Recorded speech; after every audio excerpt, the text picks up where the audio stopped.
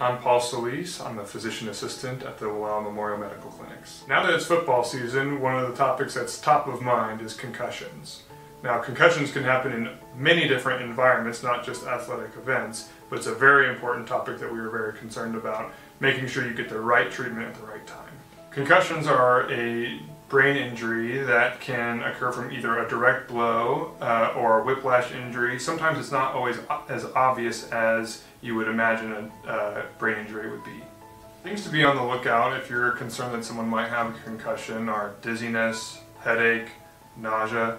But to be honest, a lot of the symptoms can be various in degree, and just because they don't have some of those symptoms doesn't mean that they don't have a concussion.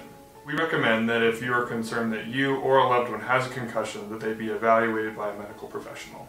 Now, of course, there are many things you can do to prevent concussions. Wearing your helmet when you're on a bike, on a horse, skateboard, any of those kinds of things is very, very helpful.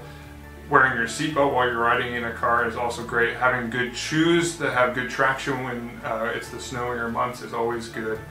But to be honest, sometimes things happen and it's out of your control. We here at the Well Memorial Medical Clinics are here to take care of you if the unexpected happens. Concussion management and recovery is highly individualized. We recommend that you come in so that we can tailor what you need to best fit your recovery path so that we can get you back to your activity sooner and with little side effects as possible.